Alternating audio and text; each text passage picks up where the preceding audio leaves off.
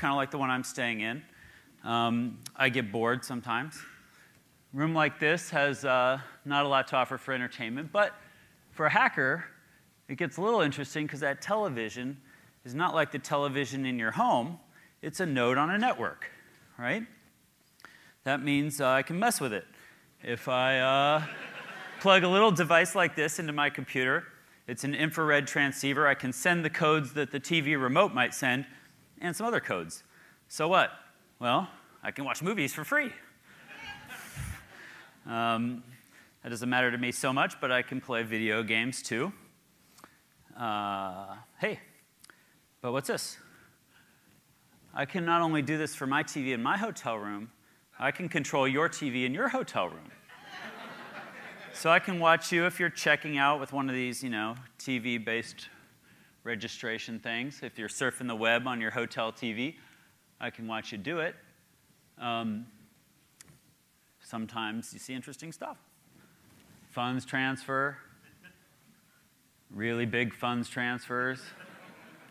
You never know what people might want to do while they're surfing the web from their hotel room. But the point is, I get to decide if you're watching Disney or porn tonight. Anybody else staying at the Affinia Hotel? All right. This is a project I worked on when we were trying to figure out the security properties of wireless networks. It's called the HackerBot. This is a robot we built that can drive around and find Wi-Fi users, drive up to them, and show them their passwords on the screen.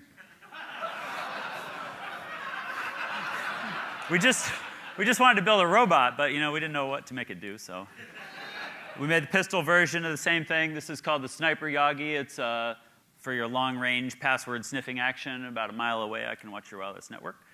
This is a project I worked on with Ben Laurie to show passive surveillance. So what it is a map of the conference called Computers, Freedom, and Privacy. And this conference was in a hotel. And what we did is we put a computer in each room of the conference that logged all the Bluetooth traffic. So as everybody came and went with their phones and laptops, we were able to just log that, correlate it, and then I can print out a map like this for everybody at the conference. This is Kim Cameron, the chief privacy architect at Microsoft. Unbeknownst to him, I got to see everywhere he went. And I can correlate this and show who he hangs out with, that he got bored, hangs out in the lobby with somebody. Anybody here use cell phones?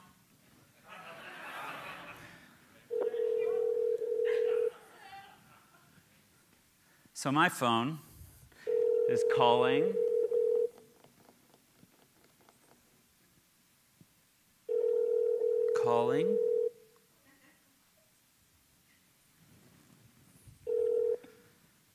You have one unheard message. Uh-oh. First unheard message. Where do I press? Message skip. First skipped message. Uh-oh. Main menu. To listen to your... You've pressed an incorrect key. You have 2 skipped messages. 3 saved messages. Goodbye. Uh-oh. So we're in Brad's voicemail. And I was going to record him a new message, but I seem to have pressed an invalid key, so we're going to move on. And I'll explain how that works some other day, because we're short on time. Anybody here use MySpace? MySpace users? Oh. It used to be popular. It's kind of like Facebook. This guy, a buddy of ours, Sammy, was trying to meet chicks on MySpace, which I think is what it used to be good for.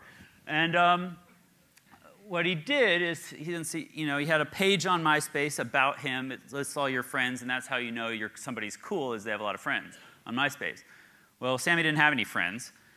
So he wrote a little bit of JavaScript code that he put in his page so that whenever you look at his page, it would just automatically add you as his friend. And it would skip the whole acknowledgement response protocol of saying, is Sammy really your friend?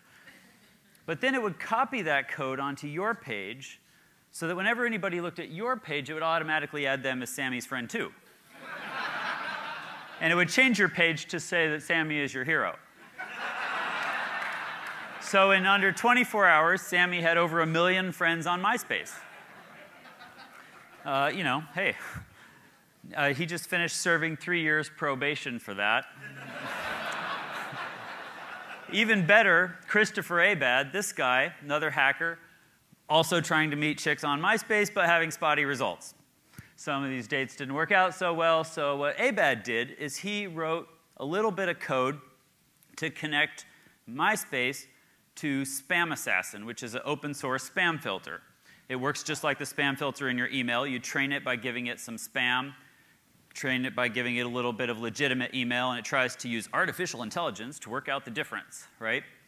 Well, he just trained it on profiles from girls he dated and liked as legitimate email, profiles from girls he dated and not liked as spam, and then ran it against every profile on MySpace. Outspits girls you might like to date.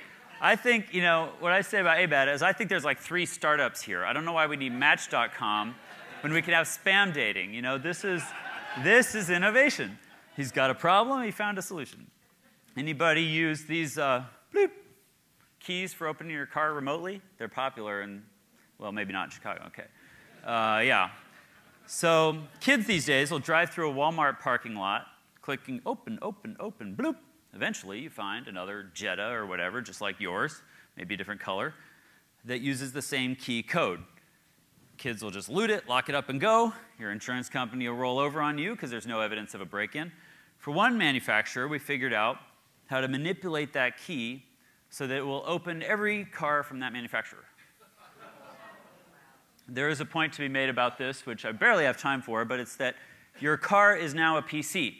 Your phone is also a PC. Your toaster, if it is not a PC, soon will be, right? And I'm not joking about that. And the point of that is that when that happens, you inherit all the security properties and problems of PCs. And we have a lot of them. So keep that in mind. We can talk more about that later. Anybody use a lock like this on your front door? Okay, good. I do too. This is a Schlage lock. It's on half of the front doors in America. I brought one to show you. So this is my Schlage lock. This is a key that fits the lock but isn't cut right, so it won't turn it. Anybody here ever try to pick locks with tools like this? All right, got a few nefarious lock pickers. Well, it's for kids with OCD. You've got to put them in there and finick with them and spend hours getting the finesse down to manipulate the pins. For the ADD kids in the house, there's an easier way. I put my little magic key in here. I put a little pressure on there to turn it, smack it a few times with this special mallet, and I just pick the lock. We're in. It's easy. And in fact, I don't really know much more about this than you do. It's really, really easy. I have a keychain I made of the same kind of key for every other lock in America. And if you're interested, I bought a key machine so that I could cut these keys, and I made some for all of you guys. So my gift to you, come afterwards, and I will show you how to pick a lock and give you one of these keys you can take home and try on your door. Anybody use these USB thumb drives? Yeah, print my Word document. Yeah, they're very popular. Mine works kind of like yours. You can print my Word document for me. But while you're doing that, invisibly and magically in the background, it's just making a handy backup of your My Documents folder and your browser history and cookies and your registry and password database and all the things that you might need someday if you have a problem. So we just like to make these things and litter them around at conferences. Anybody here use credit cards? Oh, good. Yeah, so they're popular and wildly secure. Well, there's new credit cards that you might have gotten in the mail with a letter explaining how it's your new secure credit card. Anybody get one of these? You know it's secure because it has a chip in it, an RFID tag, and you can use these in taxi cabs and at Starbucks. I brought one to show you by just touching the reader. Anybody seen these before? Okay. Who's got one? Bring it on up here. There's a prize in it for you. I just want to show you some things we learned about them.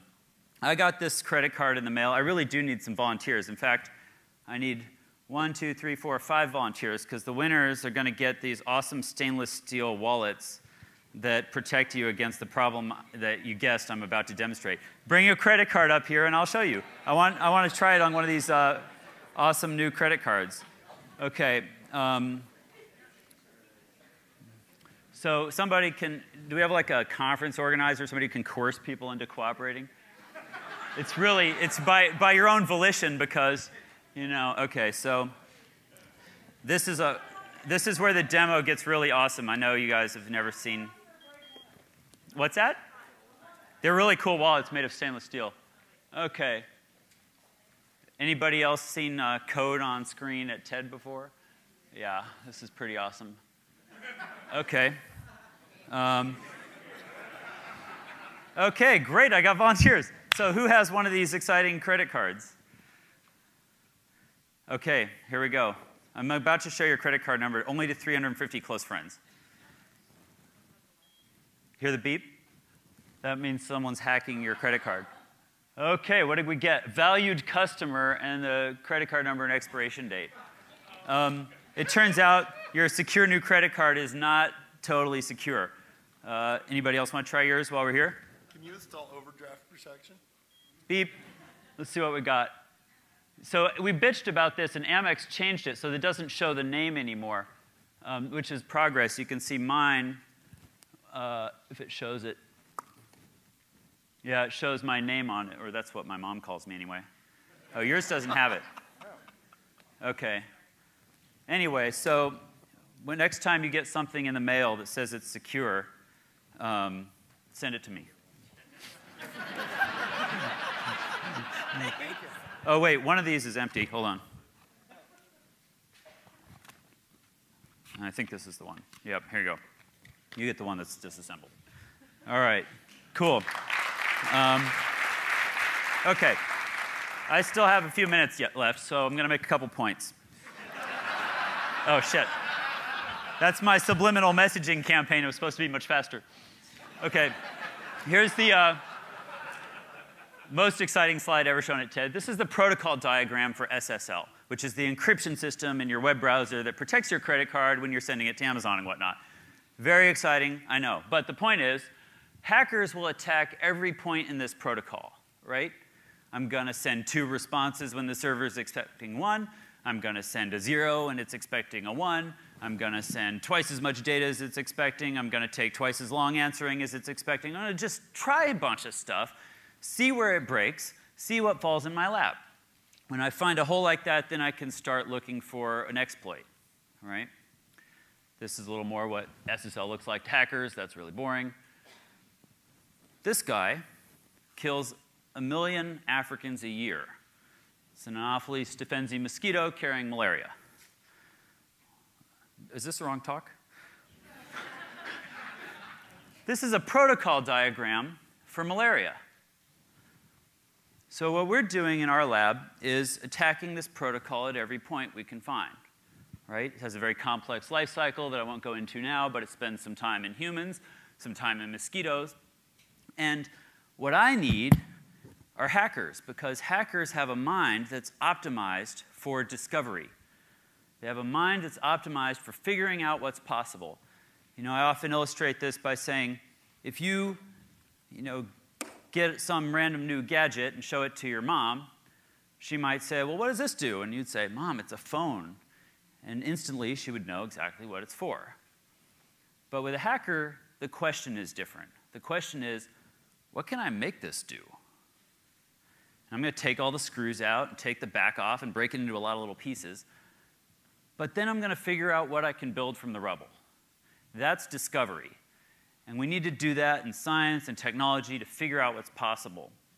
And so in the lab, what I'm trying to do is apply that mindset to some of the biggest problems humans have. We work on malaria, thanks to Bill Gates, who asked us to work on it. This is how we used to solve malaria. This is a real ad from like the 40s. We eradicated malaria in the US by spraying DDT everywhere. In the lab, what we do is a lot of work to try and understand the problem. This is high-speed video. We have a badass video camera trying to learn how mosquitoes fly. And you can see that they're more like swimming in air. We actually have no idea how they fly. But we have a cool video camera, so we, yeah. Costs more than a Ferrari. Anyway, we came up with some ways to take care of mosquitoes. let's shoot them down with laser beams. This is what happens, you know, when you put one of every kind of scientist in the room and a laser junkie. So people thought it was funny at first, but we figured out, you know, we can build this out of consumer electronics. It's using the CCD from a webcam, the laser from like a Blu-ray burner, the laser galvos from a laser printer. We do the motion detection on a GPU processor like you might find in a video game system. It's all stuff that follows Moore's law. So it's actually not going to be that expensive to do it. The idea is that we would put a perimeter of these laser systems around a building or a village and just shoot all the mosquitoes on their way in to feed on humans. And we might want to do that, you know, for your backyard. We could also do it to protect crops. Our team is right now working on characterizing what they need to do the same thing for the pest that has wiped out about 2/3 of the, I think it's about 2/3 of the orange groves in Florida.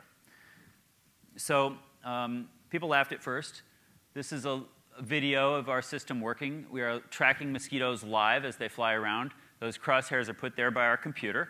It just watches them, finds them moving, and then it aims a laser at them to sample their wing beat frequency, figure out from that, is this a mosquito? Is it an Ophilus stephensi? Is it female? And if all that's true, then we shoot it down with a lethal laser. So we have this working in the lab. We're working on taking that project into the field now. All this happens at the Intellectual Ventures Lab in Seattle where I work, and we try and take on some of the hardest problems that humans have. And this is the money shot. You can see we just burned his wing off with a UV laser. He's not coming back. Kind of vaporized his wing right there. Yeah.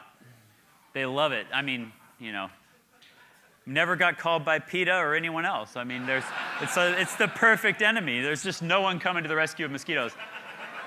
Sometimes we overdo it. Yeah, so anyway, I'm going to get off stage. This is the Intellectual Ventures Lab where I work. Basically, we use every kind of scientist and one of every tool in the world to work on crazy invention projects. So thanks.